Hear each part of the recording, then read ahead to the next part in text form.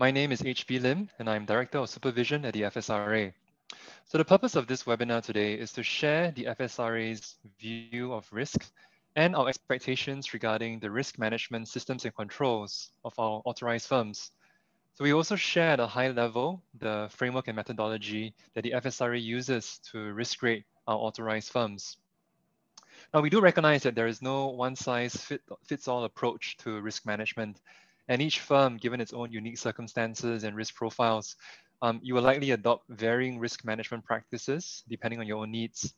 Nonetheless, we do think that there are certain general principles and practices of risk management that are likely to be highly relevant and applicable to most firms, which is why we are sharing this information to you through this presentation today, and we hope you find it useful. Please note that this presentation is not meant to be official guidance or advice from the FSRA. If you have any specific risk management questions or issues you'd like to discuss with us, please reach out to the FSRA separately. Next slide, please. So this is the agenda for today. I will be covering items 1 and 2 before handing over to my colleague, Darren Williams from the Supervision Division. After that, we will end with a Q&A session with Darren, myself, and our colleague, John Carroll from the Legal Division. Next slide, please. So as many of you know, the FSRA has a number of regulatory objectives, and these are enshrined in the Financial Services and Markets Regulations in Chapter 1. So we are showing some of these objectives on this slide.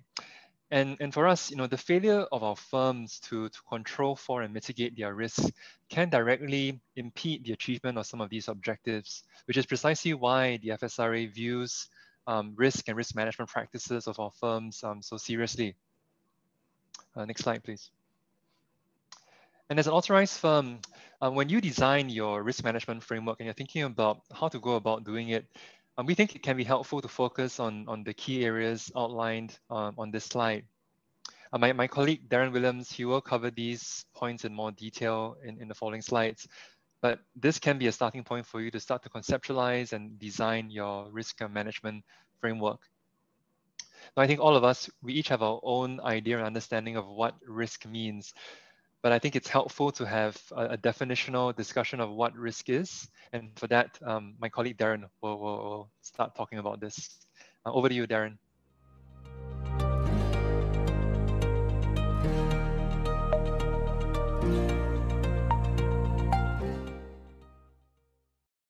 As alluded to, my name is Darren Williams. I'm a Senior Manager in FSRA Supervision. And now, since we've already discussed risk from a regulatory perspective, I wanted to dive down in terms of what do we mean by risk.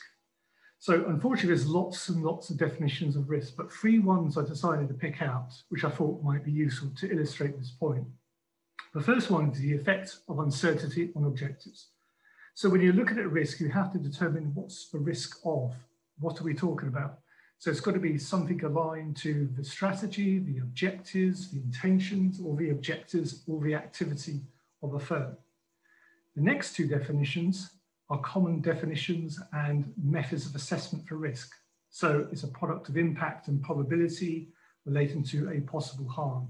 So when we talk about impact, we talk about the consequences of the risk materializing. When we talk about probability, it's the likelihood, percentage-wise or time-wise, that the risk will materialize. Next slide, please. So to take this to a more practical level, this is a framework I've used with other institutions in the UK to help them start to define their risks. So it's cause, event, effect. So what do we mean? So for example, the failure to provide training on confidential and inside information could lead to an inadvertent data breach, the effect of which could result in legal or regulatory action against that person. So just to remember that when an issue arises in a firm, these are the type of questions that a supervisor is likely to ask. And it's important for a firm that when an issue arises, they look to see what the possible causes were, whether this could have been an occurrence that happens elsewhere in the organization, and the possible effect in terms of lessons learned and impact on stakeholders, customers, and reputation. Next slide, please. So there are a number of different risk types, and here's just an illustration of some of the key risks, both from an external and internal perspective. Now, this will vary according to the type and sophistication of the organization. For a bank, it will be the classic credit risk, liquidity risk, and market risk. Two areas I think are quite important for ADGM firms in terms of if they're a startup or new to the centre is business risk in terms of the risk to their strategy, the risk to delivery of their business plan, and also human resources risk. So when you're a startup, it's important that you have the right people in terms of quantity and quality in place to deliver your strategy. Next slide, please. Obviously, it's important that when we talk about risk from a regulatory perspective, there's a different view on risk, a business view on risk. It's important to realise that risk is a factor of business and is also an opportunity for the business. However, it's important that the business takes the right level of risk. Holding lots of capital, holding lots of liquidity could be very safe from a prudential perspective, but excessive levels mean you don't have sufficient return on your assets or your equity. However, excessive risk taking could lead to the failure or risk of a business continuing. Next slide, please. Regulators have their own approach to assessing risks, and we adopt a risk-based approach, which means we concentrate our resources on the risk to the mitigation of risks of our objectives. We focus on a proportionate manner on the key risks in our sector. The FSRA risk assessment is based on a combination of the firm's size and complexity, which we call the impact rating, and its risk profile probability. And it's a combination of these which leads to an overall risk assessment. We assess firms in 5 key areas: business risk, financial crime, operational risk, oversight and controls, and financial mitigation. In terms of business risk, we examine, for example, to see what the business model and strategy of a firm is. How does it make its money? How is it set up in its operating model? Its conduct risk, how does it interact and treat its customers? Obviously, with the national risk assessment and FATF assessments, financial crime is very high on supervisors' agenda. Operational risk, as our firms become bigger, more active and more successful, and employ the greater use of financial technology, this will be a growing area of focus for the regulator. In terms of oversight and controls, this is where we look to see how management themselves are identifying, assessing, and mitigating their own risks. In terms of financial mitigation, this is the ability of a firm to absorb losses or deal with unexpected events. So that could be dealing with capital, liquidity, or additional parental shareholder support. Next slide, please. Here are just some illustration of the key FSRA requirements in terms of our Gen and Peru rulebook. Obviously, we expect firms to have risk management systems and controls, appropriate policies and procedures. And the last one I wanted to draw your attention because we expect all firms in a proportionate manner to undertake an operational risk assessment. And it's got to be linked to their products, activities, processes, and systems. Again, the level and sophistication of this risk assessment will be dependent on the size and complexity of the firm. Next slide, please. Turning now to the IRAP and ICAP in terms of the internal risk assessment process and the internal capital adequacy process. So what are these documents? Their purpose is to assess and demonstrate the adequacy of a firm's capital and management framework. In terms of their scope, it's quite ranging in terms of the categories of authorized persons. The format, there is no set format, but should be a living standalone document, which is for the benefit and purpose and reporting, not only to the regulator, but to the firm's governing body. Although there's no set format, the type of report formats that I've seen encompass an executive summary, a background to the firm, the business strategy, financial and capital position, the actual risk assessment, capital planning and stress testing, perhaps liquidity, challenge and review of the documents, and how the IRAP, ICAP will be used. So there's quite a bit of overlap between the IRAP and ICAP, but the ICAP is a more comprehensive document with a stronger focus on capital assessment on stress testing. In terms of submission, it should be 4 months from the end of a firm's financial year, which for most firms in ADGM will be at the end of April. Next slide, please. However, the IRAP and ICAP is not a requirement for Category 4 branches, who still need to maintain adequate systems controls. So how does this affect our large population of branches? So first of all, risk management should be proportionate to the nature, scale, and complexity of a business. However, FSRA would look, when we're actually conducting engagements and visits with firms, we would inquire and look for understanding of the risks to the firm's business plan and strategy. We'd expect a compliance risk assessment, also operational risk assessment, also looking at AML handbook, the business risk assessment, and particularly where branches are part of a wider group, we will look for a traceability and assessment between the ADGM entity risks and the group risks where these are relevant. Next slide, please. So risk framework. Here's an illustration of key components of a risk framework. Obviously, you could do a presentation on each of those components. So I'm just going to give a high-level overview and illustration of each. First of all, there should be board and senior management oversight, engagement. There should be a risk assessment methodology, which details how you are going to identify, assess, and manage your risks. A risk taxonomy. This is a set of standard risks at various levels which would help with the risk assessment process. Risk appetite statements. These are statements of areas that you will or will not conduct business. Some of this might be clear in terms of AML sanctions or types of business you will want to onboard. But an important factor of risk appetite statements is that you have to understand your risk exposures and how your risk exposures could change under different scenarios. The next is risk culture, and I'll be talking about that in the next couple of slides. Obviously, there's policies and procedures and risk limits. And importantly is management information and reporting systems. And here it's important that the risk exposures are kept up to date in terms of valuation. For example, in the UK, I know of one institution that had not updated its real estate valuation for more than 3 years, which is out of line of the UK regulatory expectations at that time. Obviously, there's controls and assurance activities to ensure that the risk framework is actually effective, and training to raise awareness on people's responsibilities in this area. Next slide, please. So why have I included risk culture? So there's 2 key dynamics to risk. There's the quantitative element in terms of risk appetite statements, key risk indicators, limits, models, and stress testing.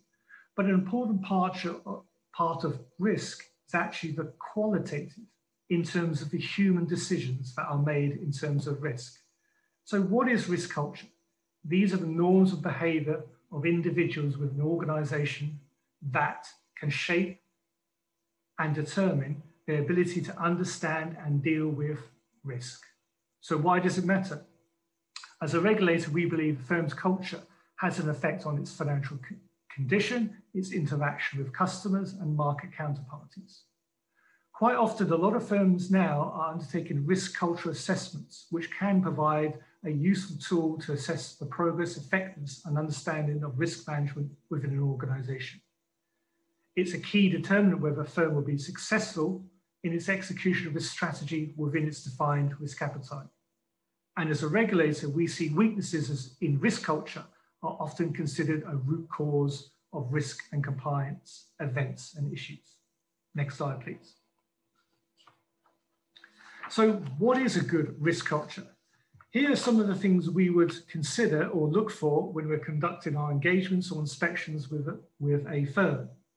It's the tone from the top, accountability, communication challenge, and incentives. So here it's about promoting a healthy skepticism, senior management being open to challenge, and also the visible behavior of senior management in terms of risk. An important aspect is the firm's values, how they've been communicated, understood, and embedded. Often this requires multiple repetition to ensure that all staff understand their expectations. When we're engaging with a firm, we will ask about the firm's understanding and key senior management's understanding of where they see the key risks in their business lines and business operations. A firm is important, issues and mistakes will happen, but it's important these are not repeated and lessons are learned. There should be ownership of risk, clearly articulated, whistleblowing procedures, and staff on the ground often have a very good, realistic opinion on where risk actually occurs in practice. In terms of the control functions, do they operate independently and have the ability to challenge the business? In some jurisdictions, the control functions in terms of a risk division or compliance division have a veto on the level of business, level of a bonus for a business. Remuneration, compensation that supports the firm's values and promotes sound risk behavior. In some organizations I've seen, they have risk gateways where even though you exceed your sales targets, if you fail to miss the risk objectives, sometimes a bonus is actually taken away from a member of staff. Next slide, please. Turning now to the theme of risk culture, I want to explore the issue of behavioral economics. This is the human side of risk decisions. So what is behavioral economics? It is a study and use of psychological factors which affects the decision-making of individuals and organizations. And for many regulators around the world, they're paying more attention to behavioral economics. For example, the FCA uses behavioral economics and has issued several papers as they see it as a good predictor of conduct risk. Also, behavioral economics has been used in many years in terms of marketing and selling to customers. So I just want to pick out a few examples of where this can happen. So why are we concerned about behavioral economics? It's because not everyone actually conducts decisions or decision makings in a rational manner. Sometimes we are prone to mistakes, tiredness, stress, pressure, biases and prejudices. So it's important to recognize that in our decision making. So the first example is groupthink. This is a sense where you get a collective, usually a board or senior management, who have the same background, gender, ethnicity, education, and we tend to think in the same manner. This creates an illusion of vulnerability, extreme optimism, and ignore facts and silence dissent. And this is often linked to confirmation bias, where new information is forced to fit into existing views. This is seen as one of the key drivers behind the financial crisis of 2008. The next one is blindness of dominant logic, where successful strategies become embedded and represent the dominant logic over time. However, nothing stands still in business, and this can limit the ability of management to drive innovation or see new opportunities or threats. Again, this is prevalent before the financial crisis in 2008, where many firms are very, very successful in terms of profit and expansion. There was a view at that time that the market had been tamed in terms of the use of derivatives and securitization to spread the risk across the market. Bystander effect is quite common in the larger organizations where a group of people fail to act because of uncertainty and a reduction in personal responsibility. In an organization, this can lead to a silo mentality where risk cuts across different areas, but there's uncertainty on responsibilities between stakeholders. So for example, I once gave a risk assessment presentation as a regulator to a medium-sized bank in the UK, and I went through all their key risks. The board agreed on my assessment, but they asked me a question in terms of what did I think was the one key risk they should focus on. My reply, which was endorsed by the board, was to consider the risk in combination because risks do not happen in isolation. There's usually a consequential impact from one risk to another area. Next slide, please. So now I want to pick through some of the key themes from our reviews of the ICAP and IRAP from either inspection visits or reviews of the annual submissions. And these are divided into the areas that we will focus on in terms of our review of these documents. First of all, business model and strategy. I think quite often there's a lack of a clear articulation of a business profile, strategy, and how a firm will deliver that strategy. And we'd expect to see more commentary and articulation on the macro environment and how the firm fits within that macro environment and its potential effect on its strategy. In terms of governance and review, there's often a lack within a report of a commentary and review by the governing body. This is an important aspect we expect to see in these documents. Again, this is not just a document for the regulator, it's a document for the firm and its governing body. Sometimes a process for the oversight and review is not articulated. Sometimes there's limited evidence of an independent review and challenge and validation. So that could be from internal audit or independent risk division. On occasions, there's a lack of an effective summary for the governing body. These can be quite complicated and detailed documents. So it's important that the key aspects and the key highlights and the key actions are actually summarized for the board. Next slide, please. In terms of methodology, the approach to undertake the ICAP assessment sometimes is not articulated. And the methodology, including the assumptions for the projections used and the allowances and deductions that are outlined in PRU and the PRU rule references, are not often stated. Quite a few firms provide a good summary of the calculations and the steps taken to that, but on occasion, other firms do not provide supporting calculations. On a risk basis, sometimes a regulator will look at the calculations and try to follow those calculations to see how the underlying figures were derived. Most firms have a pretty good summary of the capital position and requirement. We've observed some errors in the calculations. That's why it's important to get an independent validation and check. And occasionally, very occasionally, some firms have difficulty in applying the operational risk calculations where they've been in existence for less than 3 years. Next slide, please. Risk framework and assessments. Quite often firms had a good use of established risk taxonomy and a risk register. Many firms use scoring grids in terms of inherent versus mitigation and impact versus probability to produce an overall assessment.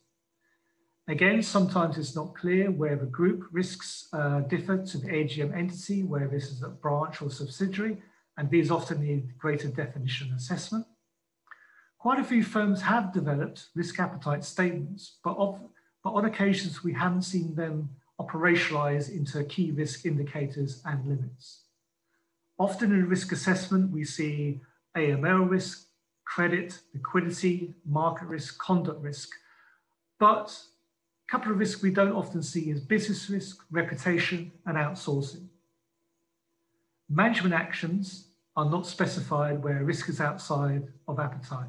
So often we see an assessment which is scored as high, but sometimes we don't see what the management actions are to deal with this risk and the pathway to green. Next slide, please. Stress and scenario testing. I think it's probably one area that needs the greatest improvement in terms of the ICAP and IRAP. We've seen a limited range of plausible but stretching stresses and scenarios. This is the ability of a firm to absorb capital, access funding, and contingency funding should a shock event occur. They need to apply these stress and scenario testings to performance, to capital, and to projections. And on occasion, the approach, output, and assessment is sometimes not provided. In terms of the use and embedding, I think few firms have articulated how reports be used as an ongoing business and capital planning. This should be a live issue, a living document for the firm, and should be used on a regular basis, not just annually, but when there's a new product, a new business line, or a new event has occurred. Sometimes we see the risk management policy and an ICAP IRAP policy, and sometimes there's a difference or disconnect between the two. Next slide, please.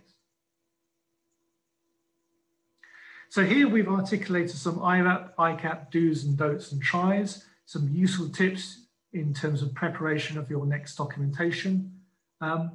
Consider including risks you've identified but have not assessed as material. Again, engage at staff at all levels to ensure you've got the right insights to how risk is actually run in practice. Ensure that it's aligned to periodic and ad hoc risk reporting that goes to the senior management and board, and be forward-looking.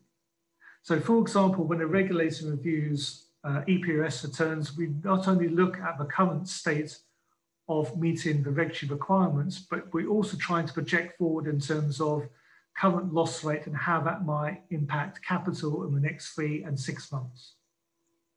Don't use this as a showpiece exercise. You should devote time, and it should be more than 2 months before it is submitted. So when a supervisor asks for this document, you shouldn't say that we're just working on it. It should be a living document and ready to be submitted when requested. It's useful to have a senior individual who is knowledgeable and owns the document and owns the process. And this is a learning exercise as well. So you might not get your IRAP, your first IRAP or ICAP perfect at the first go, but use this as a learning experience to develop an in-house expertise. Next slide, please. So in terms of key takeaways, our view is that firms have a primary responsibility for the management of their risks. It's important to define your risk appetite in terms of risks you will undertake or not undertake, but this requires an understanding of your risks and different risk scenarios. Risk management is different for each firm and should be proportionate to the nature, scale and complexity, but should be robust and effective. Does it actually help in terms of identification and mitigation of your risks? Culture and behavior is a key driver. And also important to remember, this is an aid to business performance to help firms avoid, manage, mitigate financial losses, loss of consumer trust, business interruption, reputational damage, and resilience to external events. The ICAP IRAP is a key tool to demonstrate both to the regulator and internally to your own governing body whether you've got the adequacy of capital and risk management to deliver the objectives and your business plans. And often risk does not operate in isolation. You should consider for any risk event its causes and wider effects. Thank you. That draws the close, and now we'll move on to the question and answer session. Thank you.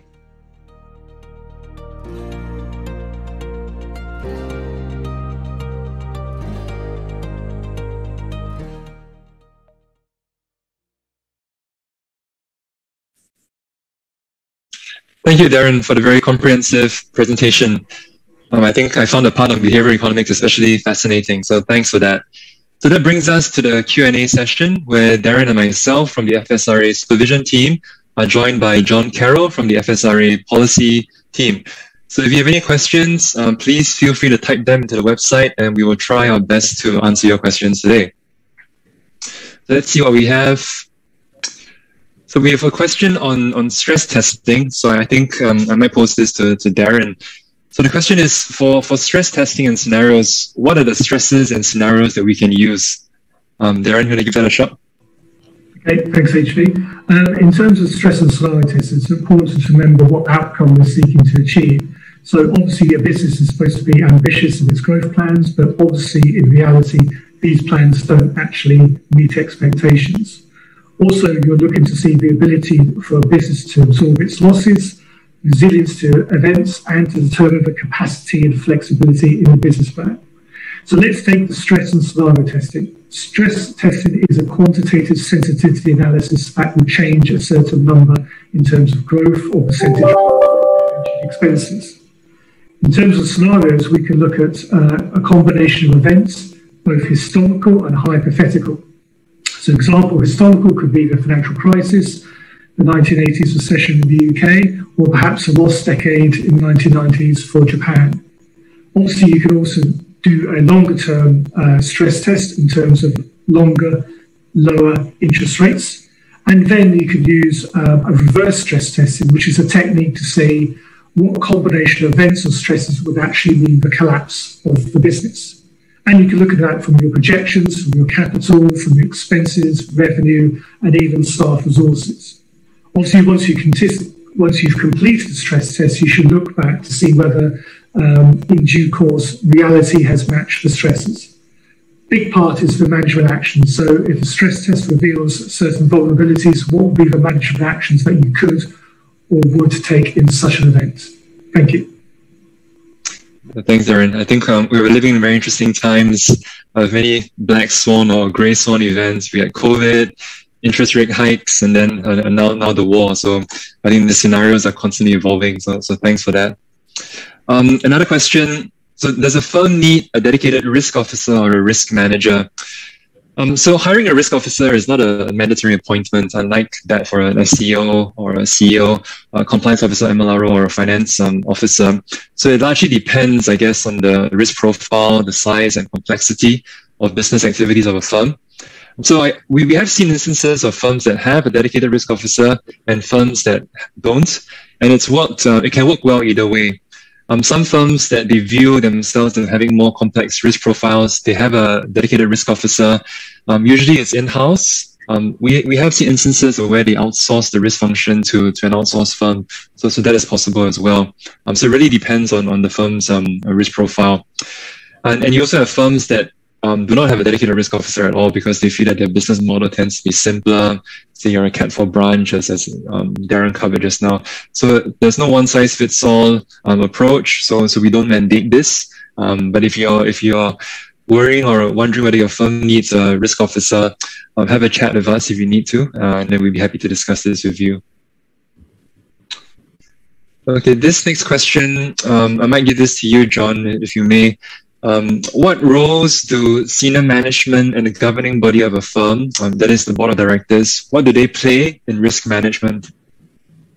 Thanks, HB. Darren covered this in the presentation, and certainly from experience sitting on threat panels and so on and so forth, I know that it's critical that senior management, the board as well, they actually have knowledge of the whole, not the whole risk profile, but certainly the highlights of it and how it's evolving over time.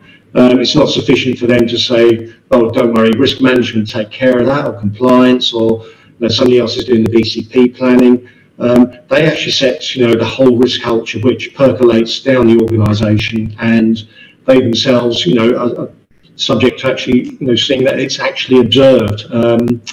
In terms of something critical like risk appetite, that shouldn't just be a statement that's set, once in a tablet of stone and reviewed perhaps annually, every 2 years. It should actually be, judged in terms of the business strategy. And as much as the business strategy is reviewed and updated on a periodic basis, so too should be the risk appetite and the ongoing operations of the institution judged against that. Is this particular new line of business we're thinking about, is that within our risk appetite or outside it? If we feel we want to take it on, then the risk appetite will need revision as well. As much as saying that the senior management and governing body, they own the risk appetite culture and its impact on strategy, I think certainly, and coming back to your point about a separate risk manager, HB, that question, something like operational risk is a critical component of the risk profile of most firms, in fact probably all of them. It's important to know that it's important to have local risk managers. Things that are seen, they should be observed and escalated as appropriate, assessed, material or not, and thereby incorporated into the IRAP and or the ICAP if that's undertaken as well. But certainly the tone from the top is something that you can't overestimate. It sets the operations of the entity, and also it means that there's no local risk appetite, risk taking outside that risk appetite that might potentially endanger the firm. Thanks. Thank you, John. Okay, we now have some questions on IRAP and ICAP. So I might give this to you, Darren. So the question is, please can you describe what you look for in an ICAP or an IRAP? Is there a specific format, and what are the differences given that they do overlap? Darren, you want to give this a go? Yeah, sure, thank you. So there are commonalities between the IRAP and ICAP. I see the ICAP as a more comprehensive document. So if you see the scope of firms which is captured for an ICAP, they tend to have more balance sheet assets and liabilities. So we're looking for a more in-depth assessment of the capital and potential loss and potential risks on the balance sheet. In terms of the specific format, I think ideally this primarily should be a document for the firm itself. So it should set the format and what it sees as the key parameters. There's lots of guides on the internet that you can look at, but the common formats I see is an executive summary where you highlight the key aspects, the key risks and the key capital position and the key actions for the governing body. Then you would give a background to the firm, how is it set up, its business model, what is its strategy. Then more depth in terms of the business strategy, the plan, the ambitions, the growth. Then a section on financial and capital position, including stress tests. Then a risk assessment in terms of what risks were identified, how have they been mitigated, what are risk management actions, how are they scored. Capital planning and stress tests is important as well. For some firms, liquidity is an important feature in terms of cash flow, ensuring they have enough assets to meet their liabilities. And then the challenge and review. So what's the process for the challenging and review of the ICAP? Did the governing body review it? Did they make comments? Did risk management make comments? Was it reviewed by internal audit? And actually, we expect those commentary and approval and assessment to be within the body of the document. And then lastly, how will the ICAP or IRAP be used in the business? It shouldn't be a one-off event. It should be a standalone living document that should be refreshed periodically in terms of when material events or key changes happen to the business. Thank you. Thanks so much, Darren. Okay, and I think we might have time for the... Sorry, John. I was just going to add to that, HB. Darren touched upon something there, assets and liability. Liquidity as well is a critical component around this that we need to look at.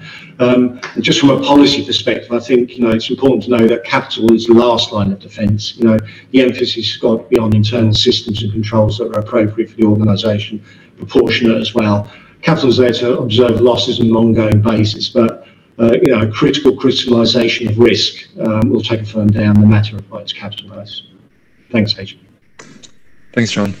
And John, you spoke just now about the board of directors and senior management governing body. So we do have a question sort of related to that someone has asked, is an FI, do they have to, can the risk committee be outsourced or partly outsourced or formed at a group level? Happy if you could give that a shot, John. Yeah. This comes back, HB, to ownership of the risk. You can certainly outsource some functions, in the regulatory environment, and we accommodate that as well within our regulatory framework. When it comes down to, ultimately things like outsourcing is a good example. A regulated firm can't transfer responsibility for that to a third party. The supervisor will actually make sure that they are, effectively the owner of that, and there's no way that it can be turned around and said, the outsourced service provider, they should have known better. There's an oversight aspect there as well, a critical knowledge of what the service provider is doing, how well they're doing it, and so on. And the same, I think, can be said around risk management, that outsourcing a risk management function, can be done, but effectively ownership of the risk must reside with the officers of the entity, the authorised entity. I think certainly in terms of a risk committee, that should certainly have a significant involvement, if not sole involvement, of employees of the authorised institution, potentially with the outsourced risk management service, providing the presentations, the information, the analysis, and so on. But decisions to be made have to be taken by those officers of the authorised entity. Thanks. Thanks. Thank you, John. I think I'd add to that, HB. I think in terms of group versus local risk committee, I think it depends on the nature, scale, and complexity of the business in ADGM. But you have to bear in mind, sometimes these risk committees at group level will have to opine and review risk across the whole number of branches or entities they're responsible for. So it's a question of the visibility and focus of the risk according to the ADGM and how much focus that would get at a sort of bigger group risk committee level. Yeah, it's about, as Darren says, it's about local ownership of those risks. if they're not material at a group level, they may still be tremendously material for the ADGM entities. That's right. Yeah, local knowledge and taking ownership, that makes a lot of sense. I think we might have time for just one last question, so I think we can all chip in. So this is a more general question. What methods can we use to assess risk? So where do we start? Well, I guess the starting point is the business strategy and then plan and the risk appetite. So that's always the starting point. If you don't understand your business model, your strategy, you don't set your risk appetite, then the risk management framework cannot flow down from there. Yeah, Darren, John, feel free to chip in. What methods can we use to assess risk? I think it's a combination of things. I think you need some sort of framework to provide a foundation, and that could be your risk management framework, or if it's an established framework from a group, sometimes they can provide the risk assessment methodology or standard risk taxonomy. A lot of it also is use of MI for looking at errors, near misses, losses, Reg G actions, Reg G guidance, what's been happening in the environment. But a lot of times it's a workshop environment where groups at different levels and different experiences come together to form a common view of risk. And sometimes it takes many sort of iterations and workshops to produce a sort of a final risk assessment. I'll just add to Darren's views on that. Yeah, I think transparency across the organisation of the risk framework is critical. You may have local risks that are specifically identified and assessed by somebody, but ultimately they've got to be collated centrally and looked at. I'd also stress that, I've certainly back in my previous experience, too much of a reliance on quantitative methods is not so good. Risk is really a qualitative, has a great qualitative overlay, but people will see the direction of travel for an organisation before any sort of model or risk rating will actually highlight it as being a risk. So I'd certainly emphasise the qualitative aspects of risk management. That's right, John. As the global financial crisis has shown, an over-reliance on quant models, where did that bring us? Indeed, yeah. Great. Okay, I think we're out of time, so that brings us to the end of this webinar. So we thank you for attending this, and we hope you found it useful. And hopefully you found some useful pointers when thinking about your firm's risk management framework. So if as an authorized firm you have any additional questions regarding your risk management processes, systems and controls, you're welcome to reach out to the FSRA through the usual channels. And with that, we thank you and we wish you a great week ahead. Thank you. Thank you.